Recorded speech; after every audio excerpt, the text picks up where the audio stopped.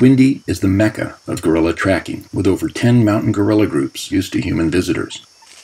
These groups are accessed through 4 different park gates. Buhoma, the park headquarters, is the oldest among them and therefore most known and developed. It has the highest number of accommodation options, and gorillas tend to be most easily reached. Rushaga, on the opposite extreme of the national park, has the biggest number of groups, and it's the closest to the bigger towns and other attractions of the Gorilla Highlands region.